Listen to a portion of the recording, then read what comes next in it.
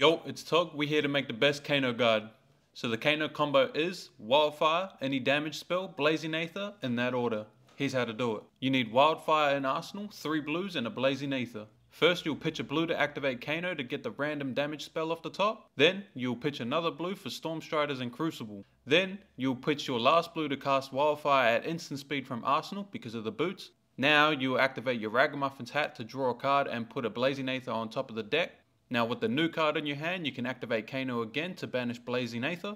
Now with the resources left over, you can cast random damage spell and then Blazing Aether.